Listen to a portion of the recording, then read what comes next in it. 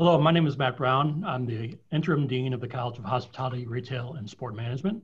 I'd like to thank you for joining us today for the Dean's Executive Lecture Series. The lecture series was established to bring top industry leaders to campus to speak on industry trends and hot topics. This event series gives our students and the community the opportunity to hear from groundbreakers in the fields of hospitality, tourism, retailing, sport, and entertainment management. Our topic today is leadership and diversity, and it's an important issue that has been in the national spotlight this year. We are honored to have an outstanding panel of speakers today, each bringing valuable insights and diverse perspectives, and I want to personally thank them for spending their time with us this afternoon.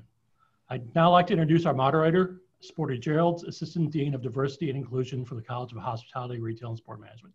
Sporty, thank you. Thanks, Matt. Thank you for allowing me to host and be the moderator for this great panel that we have today. I'm excited. We have three heavyweights. One is a former student. She's a lightweight. She's about 100 pounds, but she's one of my favorite all-time students. So we're excited to be with you today. Students, if you do have a question throughout our session today, you can type those in the Q&A box. And so we're going to get started and let our panelists give a quick little verbal resume. You'll have their bios that you should have had before you started today. So we're going to start out with Andrea Smith. And Andrea, if you would, just tell us quickly a little bit about yourself. Thank you, Sporty, and thank you, Dr. Brown. Thrilled to be here today. So as Sporty said, I'm Andrea Smith. I'm the Chief Administrative Officer at Bank of America. I've actually been at Bank of America for 32 years, so a really long time, much longer than many of you are old. So got a lot of different experiences I'm hopeful to share today, but I grew up in Oklahoma. I went to college on a couple of different scholarships and started working at the bank when I was 21. It's changed names a lot of different times, and I've had the opportunity to do many different jobs there, but here I am 32 years later. Thanks for having me, Sporty. Tom, why don't you tell us about yourself? Sure, my name is Tom Murray. I'm the Chief Executive Officer at the Charlotte Regional Visitors Authority, and the authority runs a bunch of facilities for the city of Charlotte, the Convention Center, the NASCAR Hall of Fame, the Spectrum Center, and Bojangles and Ovens.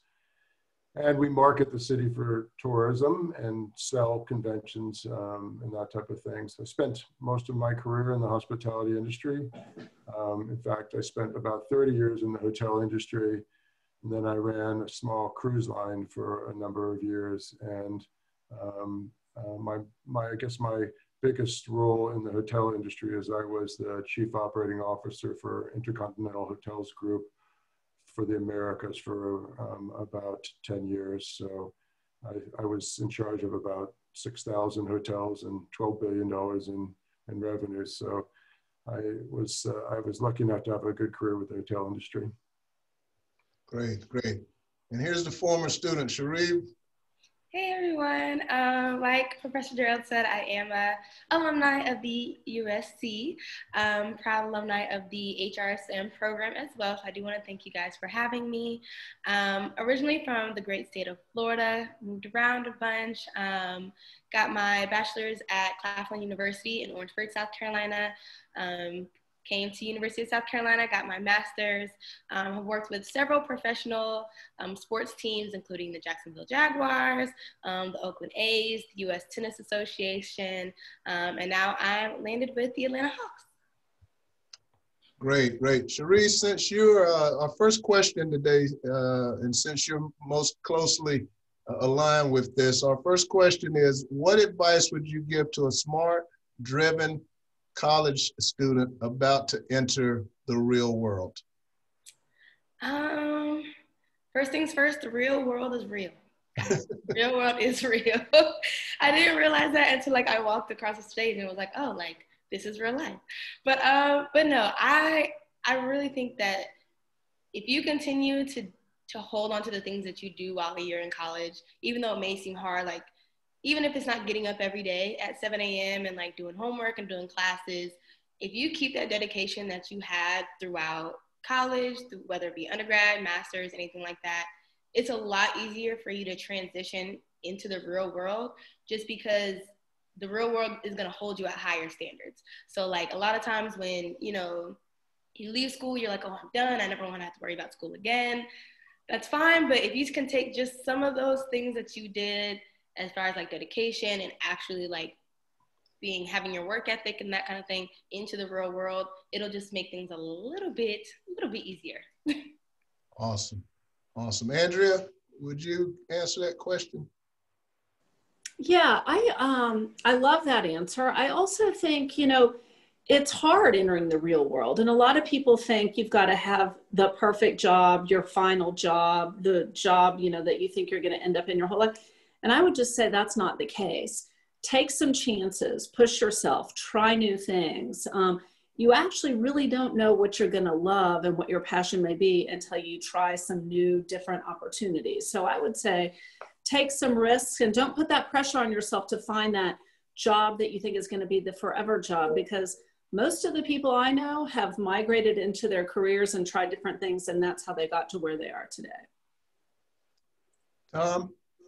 Yeah, I would just say that I would view all your decisions through the fact that you're still learning. And people think they graduate from school and get their degrees and now they can get to work. And I think the truth is that what you're really doing is developing yourself in those first 10 years at least. And so really think about each opportunity that you look at as a way that you can grow your skills and make yourself more and more valuable to organizations. And so lots of times younger folks look at decisions they make based on where they want to live or who's going to pay them more.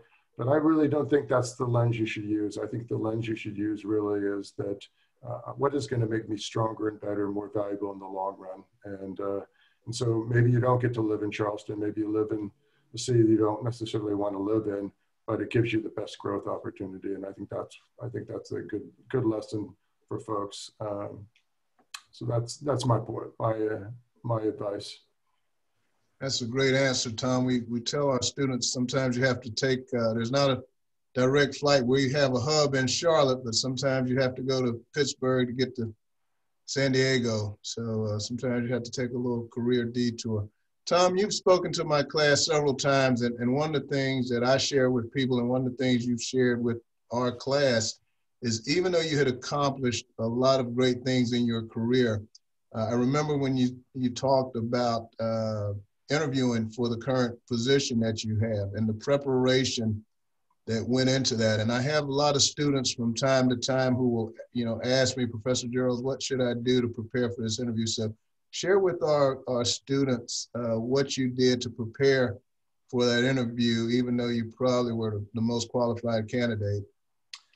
Yeah, I just think it's really important to take those interviews seriously, and it's good practice and it's good learning as well. And the people that are interviewing you tend to be people that have had success in the past, and you can learn from them as well. And so I studied the opportunity quite a bit, and I try to think about what I would do if I actually did get that job. And in the job that I took here as running the visitor authority, there was a large panel of people that were interviewing me. In fact, I think it was somewhere around 18 people. And I studied every one of those people. One of them was a successful pastor in our community.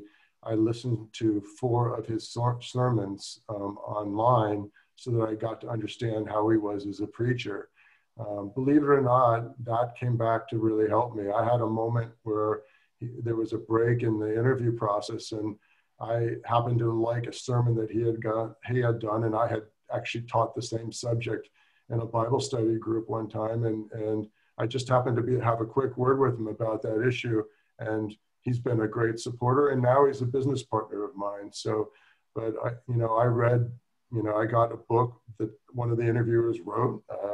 I got a book about the story. One of the interviewers was the group behind the successful Ballantine development, and I studied that Ballantine development like I was going after a real estate job. And all that learning, because I got the job later, has really helped me understand the community better and just made me stronger. I often have people come in and interview me and I say, so tell me what you've learned about our organization. And most often the answer is, I really don't know much about it. And for me, I'm just always so disappointed, and I wouldn't hire somebody that didn't spend the time to at least read my strategy, read our core values, find out what kind of news we've been in the history and those types of things. So that first job interview is really important, and all the job interviews are really important, even if you're not necessarily sure you want the job. And so I would just take it as seriously as you take a final exam. That's a great answer. Cherie, you want to answer that? You just kind of got into the job market. Yeah, I actually was going to add on to what Tom was saying at the end as far as research.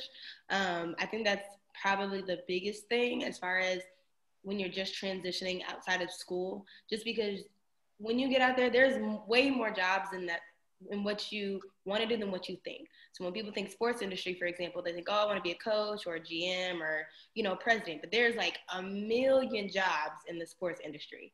So you have to be able to know the job that you're wanting. And the only way you can do that is by researching the position itself. That will, one, tell you if you even, want to take part in this position.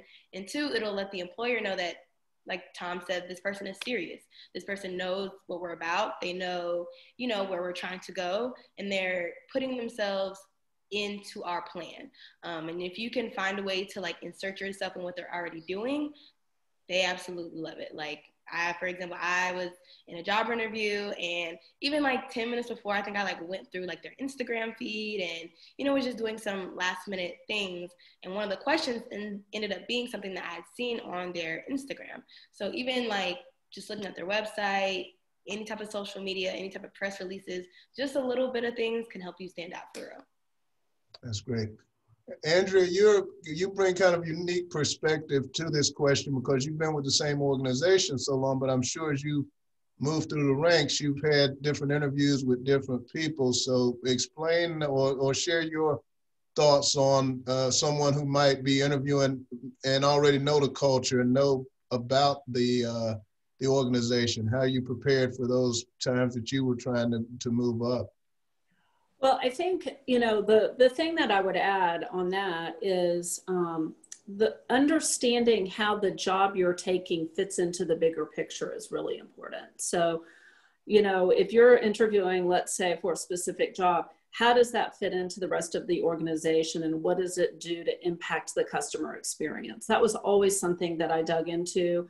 Even though I knew the people I was interviewing with, I wanted to make sure I knew how my job fit in and how it was going to help them and how it was going to help the customer.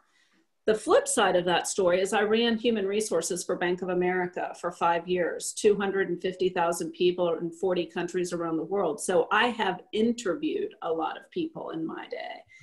And I would say everything that Cherie said and Tom said is absolutely true. The other thing that's so important, be able to look at the person in the eye, have a conversation, and be able to relay your passion. It doesn't matter if you have the best resume in town and a 4.7 GPA.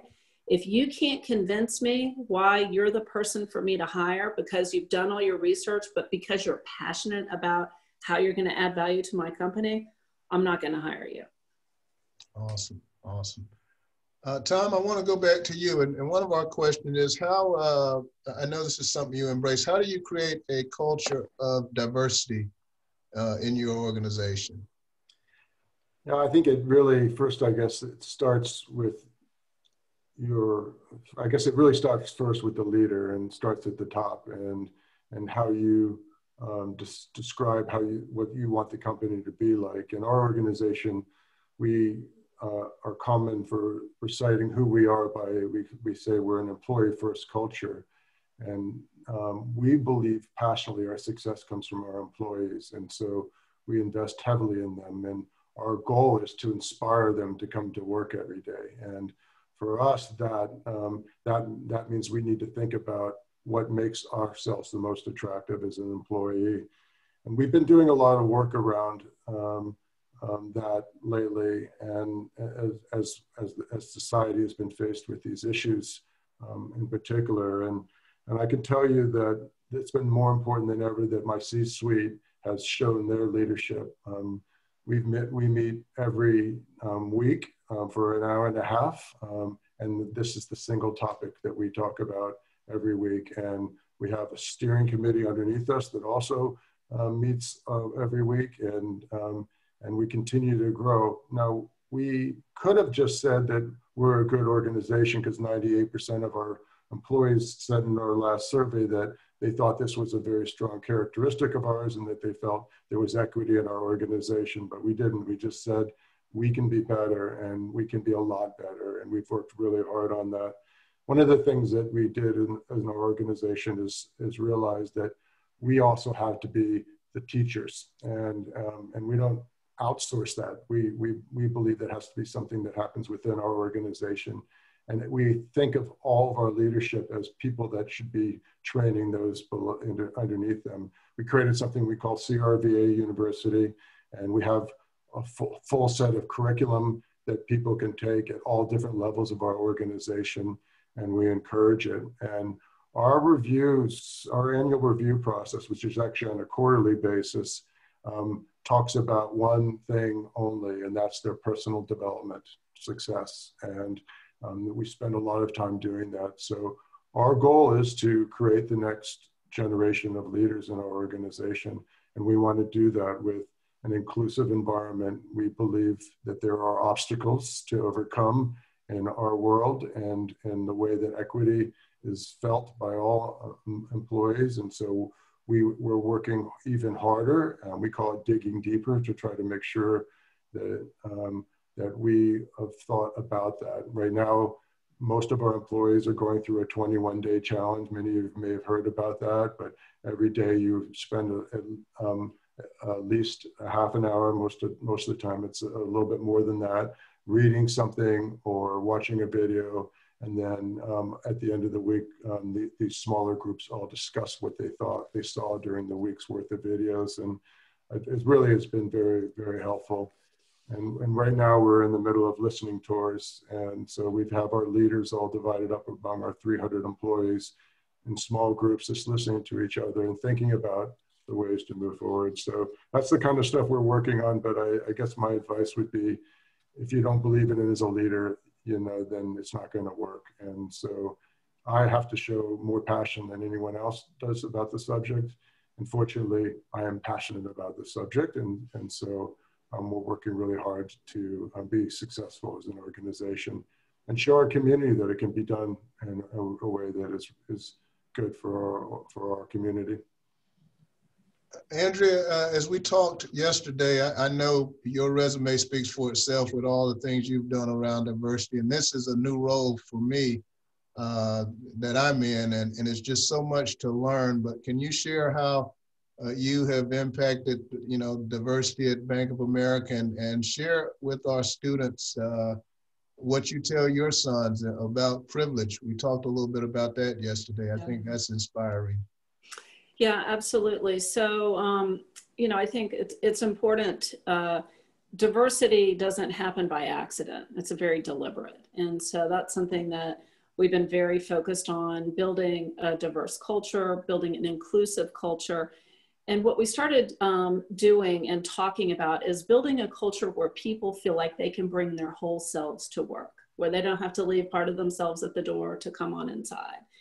And that's been something that we started having conversations around, and we call them courageous conversations. And we've been doing it for years. We did it when Keith Lamont Scott was killed. We had Kerr Putney and Charlotte, the chief of police, come in and talk about policing. And we try to tackle topics that are getting in people's way of bringing their whole self to work. And this year, we just reignited those with a sense of urgency. We've had 320 courageous conversations this year with 185,000 of our employees involved. And the topics can be anything.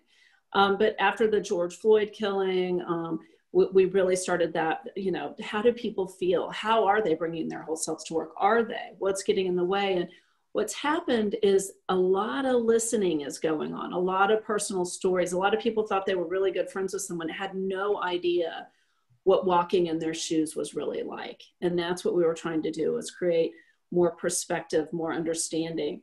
And so for me, I've been at this for a long time, as you said. And so it gave me the opportunity to start having this conversation at home about white privilege. And, as I said, my children all said, well, but I have Black friends and I have Asian friends, so I'm not a racist, Mom. What are you talking about? I said, it's not that. It's that you were born with white skin. And do you get stopped? I said to my daughter, do you get pulled over in a department store by the clerk wanting to search your bag? No.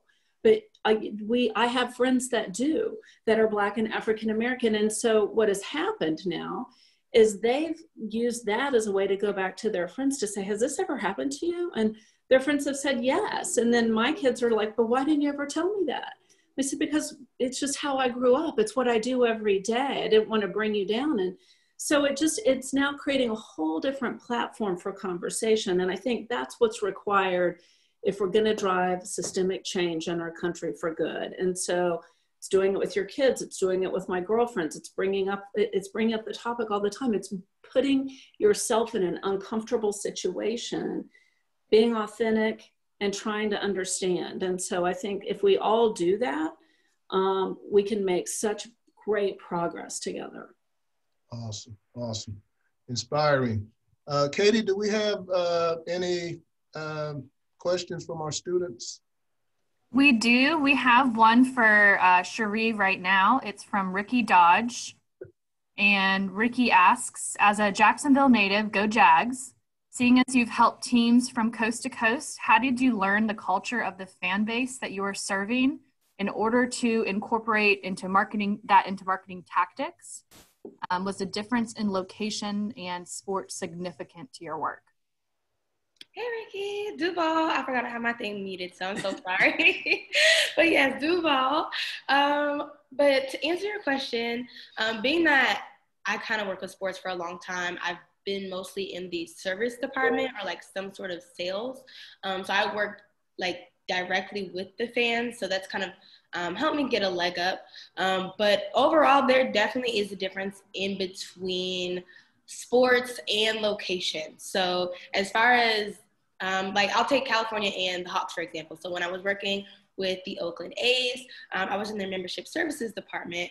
So anything to do with season ticket memberships, I had over 300 accounts that I would check on within a week, and make sure everything that they have is good, seeing them at games, doing seat visits, and the way the fans are at an MLB game is completely different than fans at a Hawks game. And that's not to say that they're any better or any worse, but, having the different demographic of each sport and each area that you live in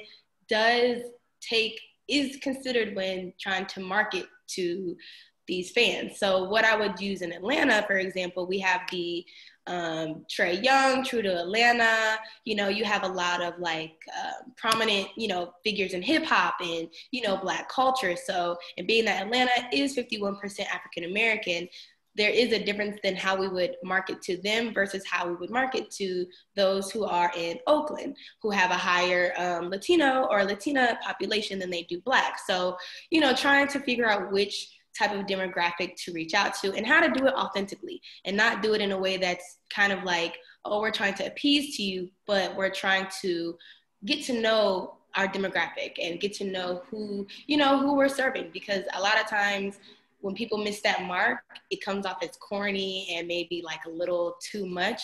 But if you really understand who you're working with and those around you by being there on the ground with it, it's a lot easier to kind of figure out the people that you're going to be marketing to. That's a great question. Katie, you have another one for us? I sure do. I have one for Andrea. In follow up to the diversity question, with respect to leadership and diversity, how have current movements like Black Lives Matter impacted you as a leader as well as your organization? That's a great question. Thank you.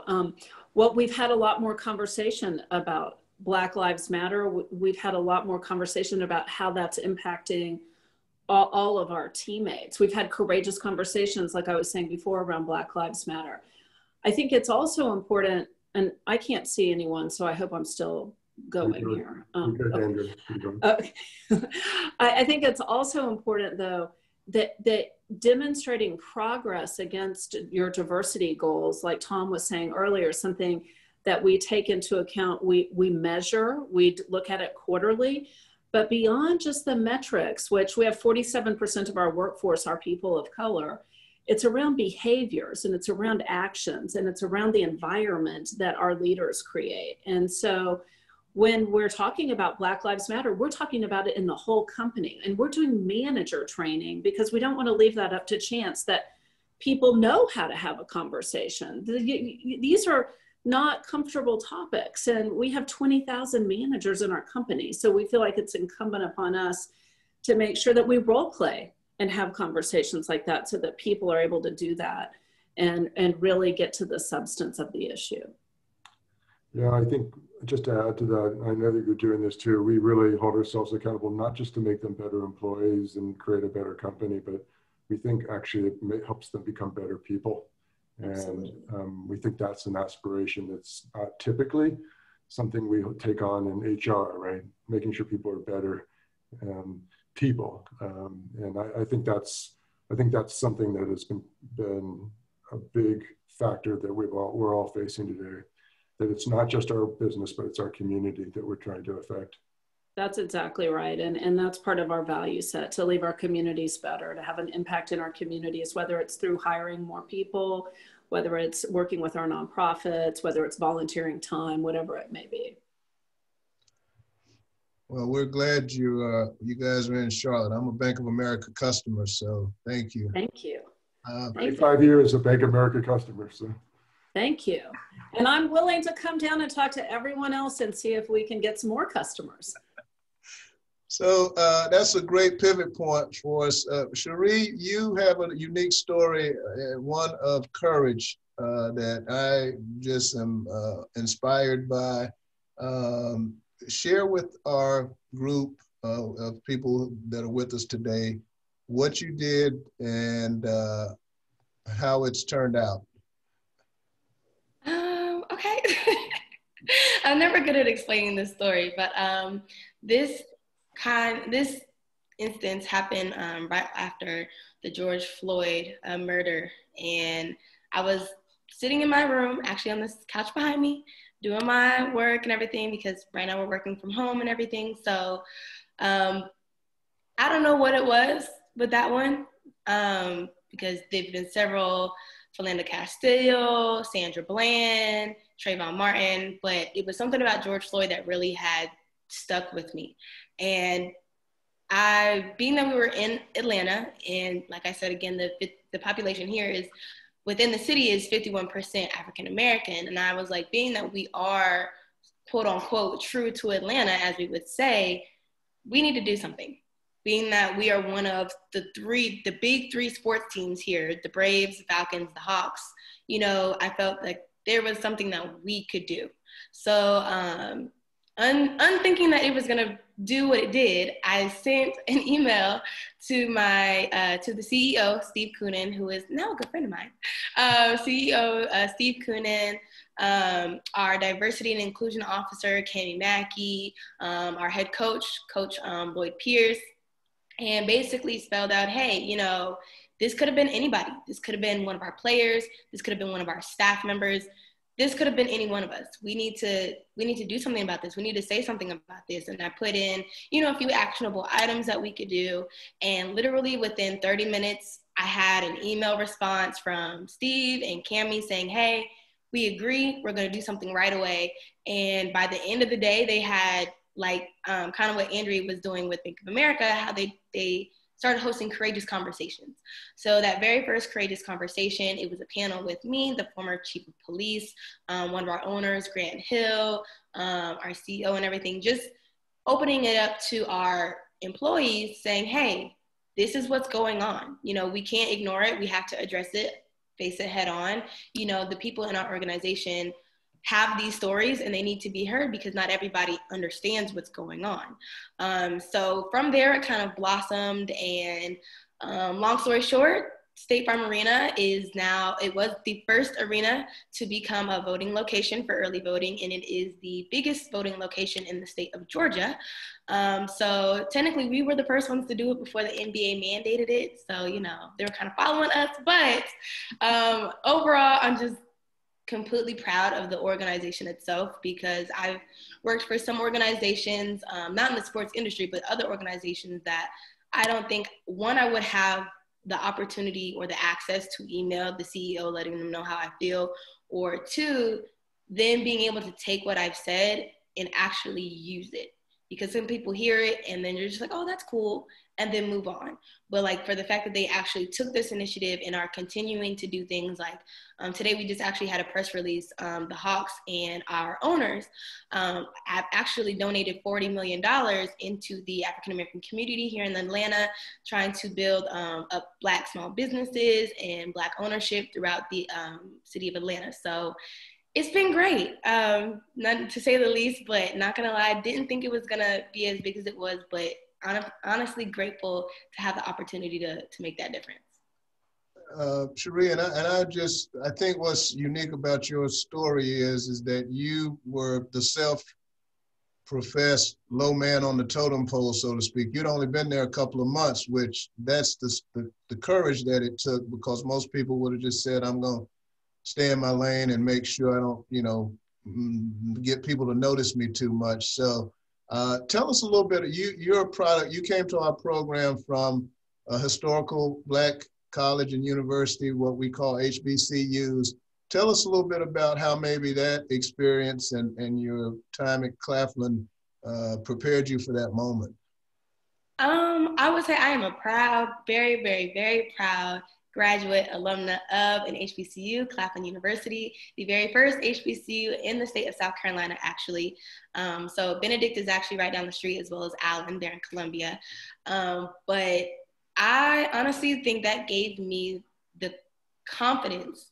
I don't think I would have had that confidence or pride in my own culture to make that decision to send that email had I not attended an HBCU first. You know, not saying that you know, non-HBCUs wouldn't have given me that courage, but being around people who looked like me and had the confidence like me, and they built up that culture in me, I think really helped me see that, hey, like, this isn't an anomaly, excuse me. This is something that, you know, everybody could do, you know, like, so having that background, I think made it a little bit easier for me, because I don't know, it was just like second nature, I guess. And that kind of promoted me to new heights. So go HBCUs. We're so proud of you. Courage is one of those cornerstones of personal integrity. And Tom, I want to go to you, and if you would talk about why personal integrity is so important. You don't build a career without it, but just share some of your thoughts on integrity and how you've tried to demonstrate that throughout your career.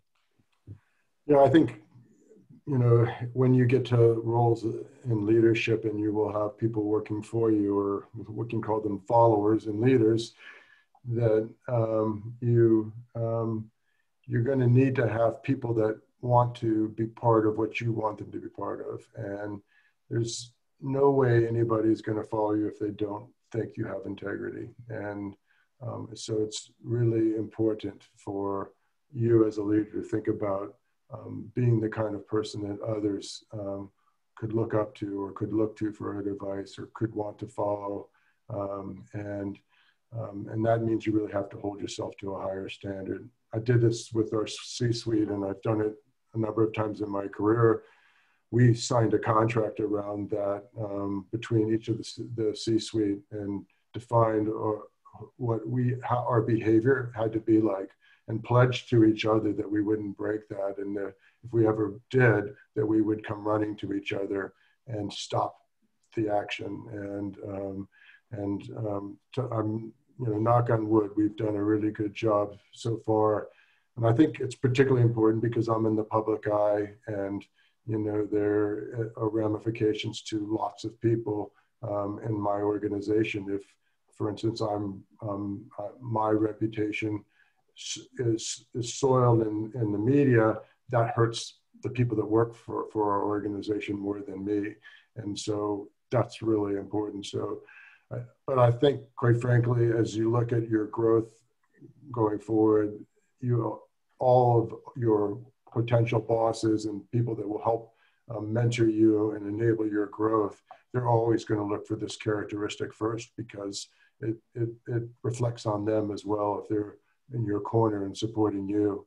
And quite frankly, all of us, I'm sure Andrea would agree with this, had people in our lives that made our careers happen. And I had folks like that as well. And they wouldn't have supported me if they thought that I would do things that could embarrass them or the organization. So, I mean, it's been really important to us. It's one of our core values as an organization, and we speak about it all the time. Great. Andrea, I'd like your thoughts on that question as well. Well, I agree with everything Tom said. I guess I'll give it a bit of a different angle that, you know, coming into your first job, I remember coming into mine and I saw people doing things that I would never do. And I saw them take credit for other people's work. I saw bosses take credit for people's work. I saw people cheating on their expense reports. I mean, all of those things are around integrity. And at the end of the day, you take integrity with you wherever you go. You might change jobs 20, 30 times, but you got to be able to look at yourself in the mirror and know that you are operating to your values and to your standards. And so I don't think there's anything more important. I think it also includes owning up to your mistakes. Don't let someone else take the fall. If you've made a mistake, own it, apologize, fix it, tell people, you know, you won't let that happen again. But it's all those little things to me that I've seen over the course of my career that get to this point of integrity. Now, I will also say that I'm on the PGA of America board, and I was the first woman non-PGA person to be on the PGA of America board. And you know what? People cheat at golf, and that's a huge integrity game. And I think you learn a lot about people's character if you see this happening. And so I call people out on it all the time. You know, did you just kick that ball? I hope you're going to take a stroke. I mean, you know, in a nice way, but if they're going to do it there, what are they going to do somewhere else? So I just think it's, you know, when people ask me all the time, what would you want on your tombstone? And when I was running HR, you know, you have to make some very difficult decisions, but you always do it respecting the person with integrity, and people know that you're fair. And that's really, I think, what you want to be known for. Awesome. Cherie, I'd like for you to take a little bit different twist on that, because you're in sales and a lot of our students are that's an entry point, particularly in sports management and some of our other majors. Talk about why it's important, because people are trying to move ahead and they want to be the top salesperson. Talk about why integrity is important in your role with the Hawks. Really, integrity is the only thing that you have when you're selling anything. That's really all you have is your word, because a lot of times what people will try to, you know, say a little bit of hit this or a little bit of that just to try to sweeten the deal, to like close the deal. But at the end of the day, people are going to find out. Whatever grandma always told me, whatever's done in the dark always comes to light. So the little lie that you told here, the little lie that you told there is going to come back and haunt you. And also something someone told me was people are always watching you. So even when you think someone isn't watching you, someone is. So a lot of times when promotions and that kind of thing are up for people, it's more than just the numbers. It's more than just how many people that you're selling or how many people that you're calling in a week. It's about how do you fit into our company culture of integrity? How have you been we have this thing called a good teammate. So every week we have a little, you know, it's a little moon statue, and we give it to someone who's been a great teammate for that week. And what being a great teammate means is, you know, if someone already reached out to a prospect and, you know, that prospect contacts you, you don't go ahead and take that prospect. You let somebody else know, hey, I saw you talking to that person, just wanted to give you a heads up. Or even like hey, we have a meeting at 3, you know, just a quick reminder, you know, just something small. But being able to fit into that company culture of integrity is going to mean a lot more than you trying to sneak and get an extra $3,000 in sales, because someone is going to notice, and you're just going to get the back end of that. I'll say that. Mm-hmm. Yeah, a guy named Alan Simpson said, if you have integrity, nothing else matters. If you don't have integrity, nothing else matters. So very important.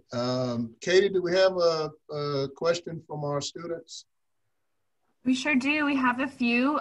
One from Michael Rubin for Tom or for any of the panelists regarding mentors. What are the best qualities to look for in a mentor? So I had a mentor a lot of my career, probably about 20 years. Unfortunately, he passed away, but he was the president of Intercontinental, and I was the chief operating officer. But I think one of the things that always inspired me was that the way that he treated people. And I can tell you a quick story. I was head of a project to build a hotel in Atlanta. It was the Intercontinental in Atlanta. And I always thought I was a really good with people. And I remember I used to tip the guys a lot of money when they helped me out, because I knew they were living paycheck to paycheck. And I thought, well, you know, they always seemed happy to know me. But I found out later, actually, at my best friend's funeral, that he had a special relationship with this one particular guy, this doorman that I thought I knew really well. And this doorman's son was shot and killed. And my mentor attended his funeral and took care of the family and did some things financially for them. And I never even knew it happened. And he was really my employee. And I was just reminded about how this guy was, even though he ran, 27 countries, billions of dollars in revenue, 100,000 employees, he still knew one doorman in one hotel well enough to be there for them in a moment of crisis. And so I think the thing that I look to most is how they treat people. And I always just followed him because it was really important to him that people really understood what you were trying to do. And so he used to say it and say it again and say it again. So I used to say, don't you have any other good ideas? And for years, we did the same thing all the time. He said the same thing all the time. I realized that was the way to do it. I still do it today now. I remind everybody what we're trying to do over and over and over again, because they don't always hear it. And so I think that was really an important part of that. His humility was incredible for a man that was that powerful. Andrea, when we spoke yesterday, I asked you specifically about that mentoring question. So I'd like you to share, and you have a unique perspective on that as well. Yeah, I've had some great mentors over the years, and the thing that has been consistent about each of them is their ability to deliver very candid feedback to me, even maybe if I didn't want it or know it. So, a couple of examples I'll never forget. One, I was, first, my very first boss, a woman, pulled me aside and said, listen, I don't know, this is your first big job. I was 21 years old. And she said, I just want to make sure, do not chew gum at work. And I'm like, cool. And I think I maybe had been chewing gum, and I said, oh gosh. And so then so I remember that always. I've shared that with people. And then the next one was if you're going to go out at night with a group of people after work, don't have more than one drink, and you have to come in the next morning. Everyone will know you're out. So if you drink too much or do too much or stay out too late and don't make it in, that's not going to be good. But as my career went on, I remember another story where I was in this terrible job. And as I said yesterday, I think it's really important, I said it earlier today, to try a lot of different things. It's just as important to figure out what you like as you don't like. And this particular job was in ATM operations. I didn't like it. I went and talked to the coordinator of the area, and I said, this is a terrible environment. Everyone's crying. And she said, well, what's your solution? I said, what do you mean? I mean, I'm the low man on the totem pole. I don't have a solution. She's like, don't ever bring a problem to me again unless you have a solution. And I said, okay. And she said, no, go figure it out. So I went back and I gathered everyone in the office together. I remember I'm 22, 23 years old, and all these people are much older than me. I said, okay, here's what we're going to do. What can we control? Well, we can have potluck lunches. We can, so we started doing things that we could control to create a better environment. We couldn't control our boss, but we tried to. So I've always remembered that, yes, identify problems, but also identify solutions. And the boss may not go with your solution, but they're certainly going to appreciate you coming forward with some ideas of how to fix something.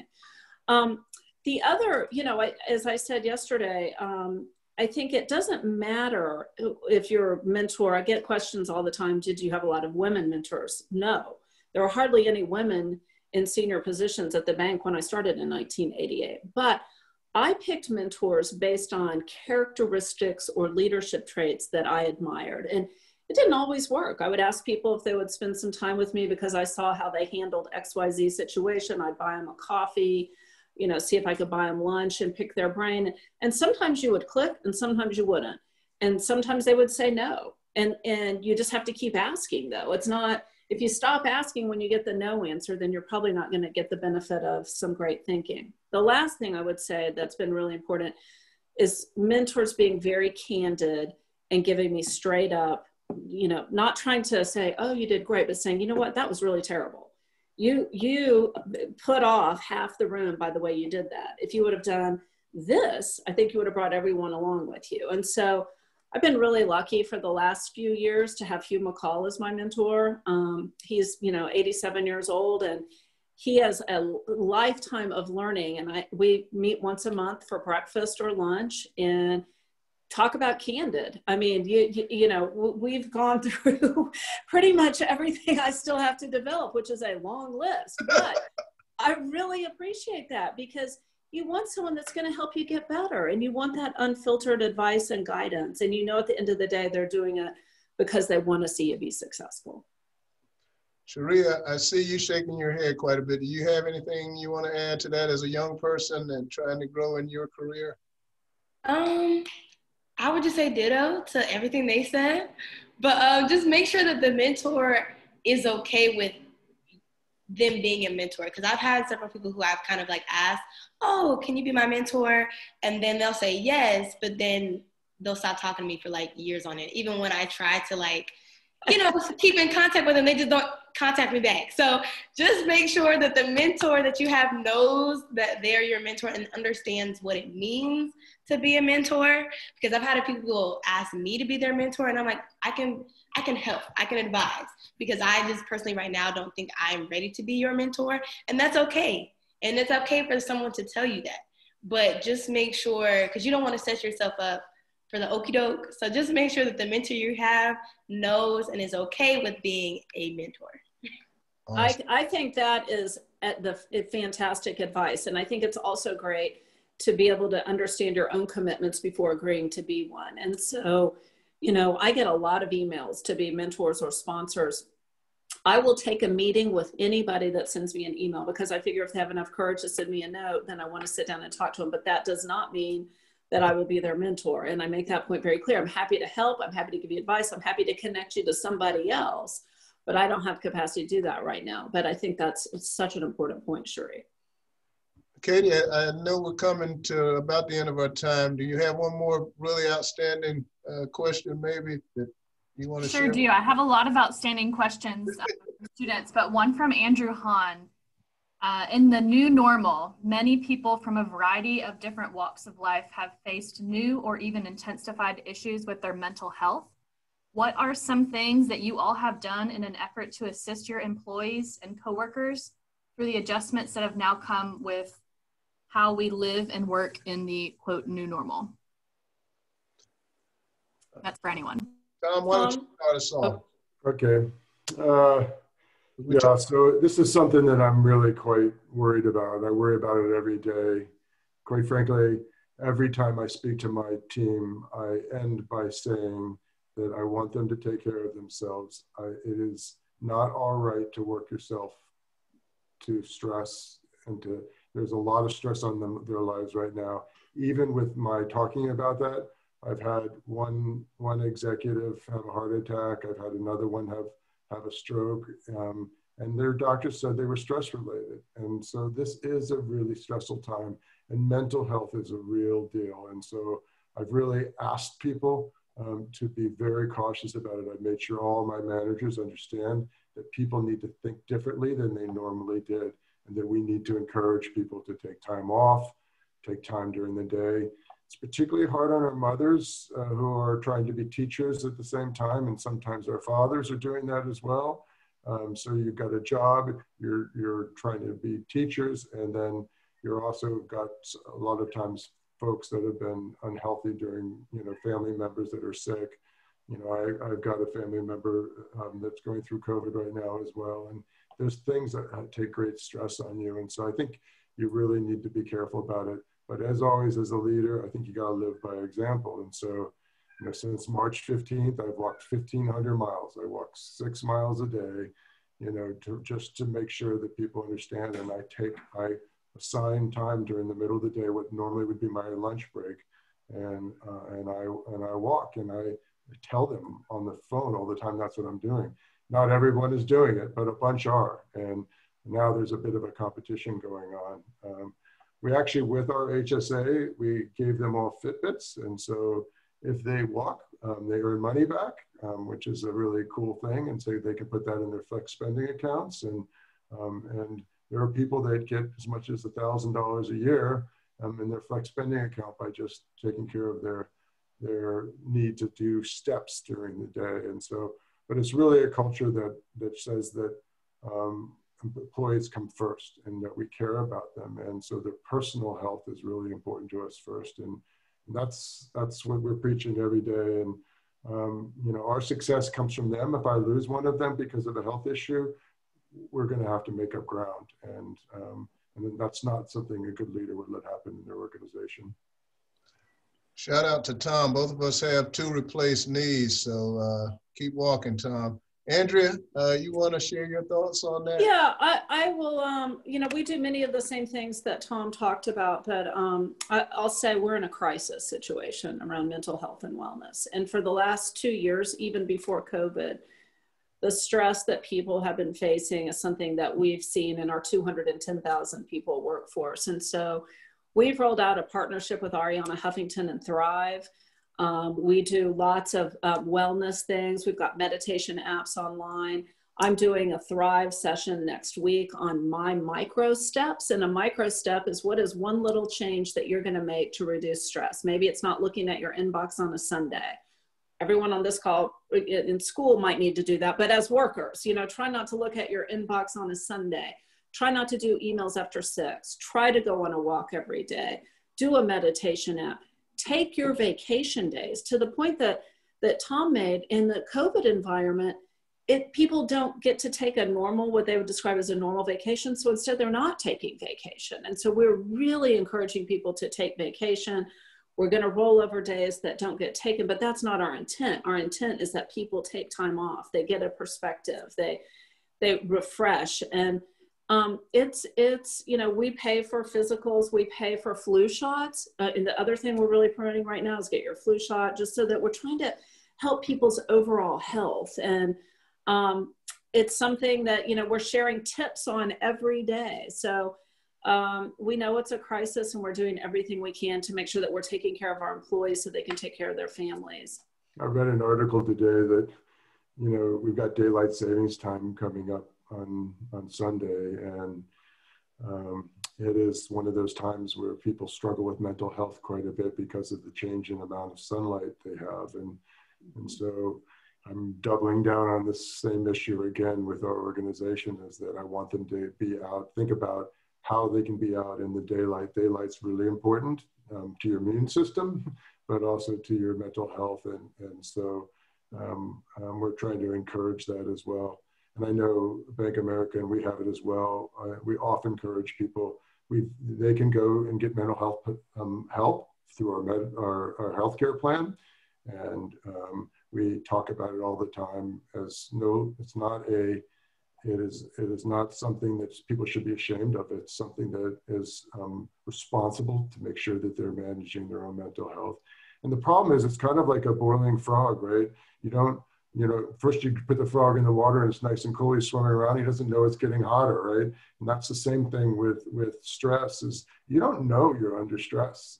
You don't realize how much damage it's doing to you physically. And now at 61, I really get it. I mean, it could be life-threatening, and it's something that everyone should take seriously, even young people. It's affecting young people in my organization as well. And so I would tell all the students to make sure that they've got something other than work in their life that helps them have balance.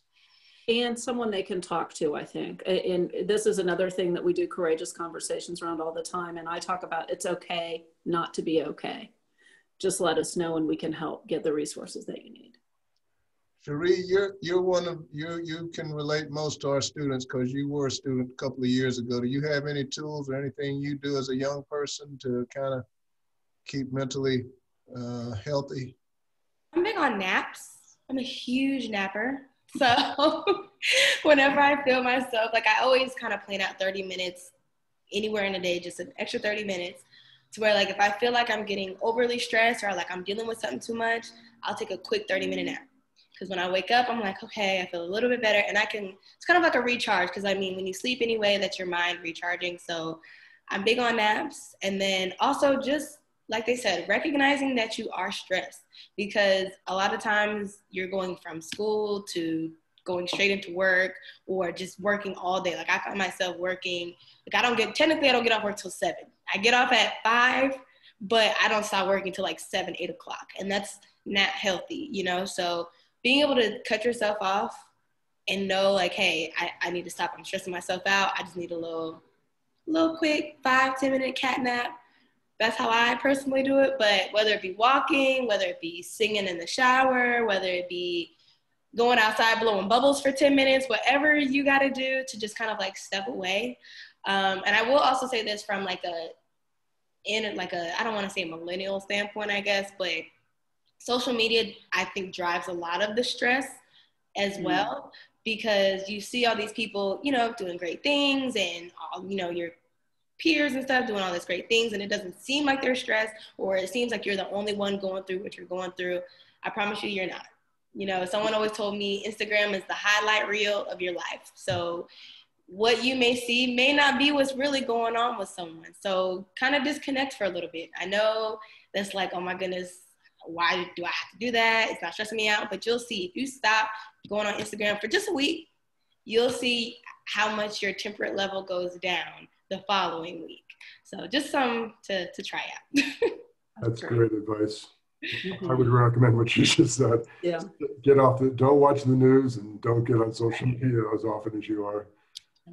We got a great closing question, I feel. And Cherie, I'm going to start with you. And you guys have had an opportunity, hopefully, to think a little bit about these. You got these in advance. But if you could have a gigantic billboard anywhere with anything on it, what would it say? And why would it say that? I have two. The first one would be one that says, please hire me. That I always have up just in case, just in case. But another one that I would have would probably be like, you're almost there. So no matter who sees it, whether I'm looking at it or someone's looking at it, they'll be like, even when it's almost close to giving up, you're almost there. So right before you quit, I promise you, you're going to be there. So between those two. Awesome. Where do you have a place you'd have that billboard, Cherise? Right, it's right next to the Mercedes-Benz Aperture Stadium, right off Martin Luther King Drive and Lee Street. So if anybody is from Atlanta or knows what I'm talking about, right there. What about you, Tom? I was hoping this would be the question you didn't get around to asking me. But, I guess, first of all, my organization is in charge of marketing the city for tourism. And so my billboard, we actually have lots of billboards, but my billboard would say, come visit Charlotte, because we really have an amazing city here. And what's happening in a large part from the leadership of people at Bank of America. Our community is really coming into its own, and it's on fire in a positive way. And it's just exciting to see the success that's happening and the millennial explosion in our city, and the investment that people are making into our community. But also, I think just a really good place to be. And so I would promote Charlotte because for me, this is my community now, and I believe that that's something that I should do. And I don't have another better answer than that. So, always selling the city. That's awesome. Thank you for that. Andrea, you can close us out. We're about to the end of our time together. I think my billboard would say, get engaged, and just get engaged. Figure out, find your voice, figure out what your passion is, put your voice at the table. We need everybody in this country to be engaged. Vote. I mean, we could take this so many different directions. We could talk about this is a movement, not a moment, but we're only going to make change if everybody gets engaged. People sit around and talk about the change they want to drive or create, but then they don't do anything about it. Get engaged. Together we can drive the change that we need to do for our country, for our people, for everybody. Awesome.